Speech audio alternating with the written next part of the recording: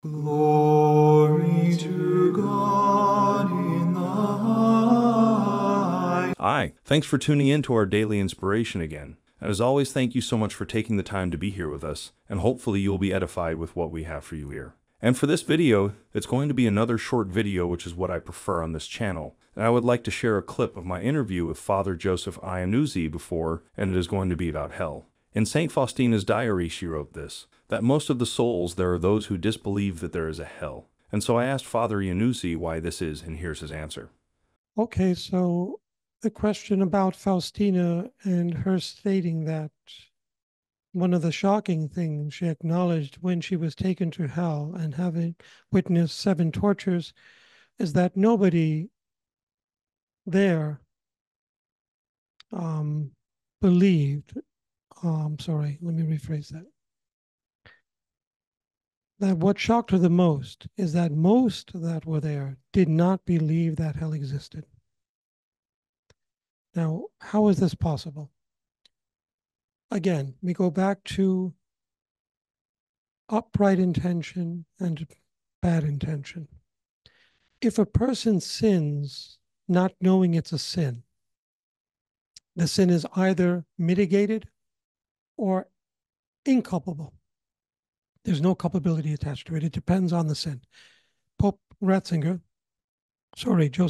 Pope Benedict XVI, before he was coronated pontiff, wrote about abortion, and it said that a person who commits abortion commits a grave sin if their intention is improperly formed.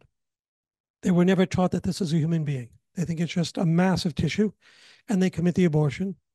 They still sin, but it's mitigated because of their ignorance. All right, but the sin remains in this case because it's a grave sin. If it's a venial sin, the culpability may not exist depending upon the level of ignorance.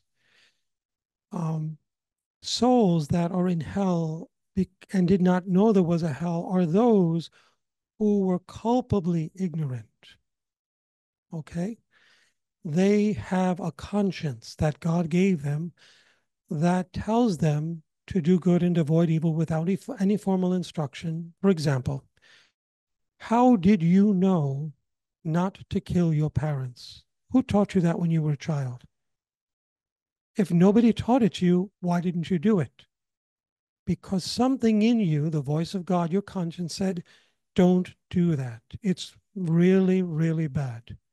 Same thing with killing someone else, torturing animals, whatever the case may be. There are certain things we don't do. And in the measure we violate that conscience within us without any formal education, we sin. So Jesus tells Catherine of Siena, in that same work, The Dialogue of Divine Providence, that in the Old Testament, from the time Adam and Eve were expelled from Eden till the time Christ opened up Abraham's bosom, where the just were awaiting the Messiah, souls were going to hell. He even tells her they went to hell between the time of Adam's expulsion and the giving of the law through Moses. 2,000 years had passed with no written law. So the question is, how were they judged? How could they go to hell without having a law? The law was the law of their conscience. And in the measure they gravely violated that, they merited different degrees in hell. And in the measure they respected that, they merited different degrees in heaven.